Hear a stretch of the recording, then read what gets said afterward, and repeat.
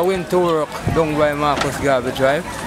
By the time I come back, I see a crowd of people. And there's a crocodile around there. And through the crowd now, I say I went wait in the night when the crowd gone and decide to catch it. So when I come back around here now, I saw him on the banking over there.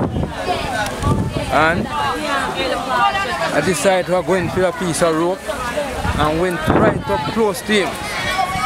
And then I just put the rope over my mouth with a piece of stick and drop on the rope and tie it. But when I hold him, me alone couldn't hold him after. I have to call the rest of the crowd and to help hold him and we pull him out.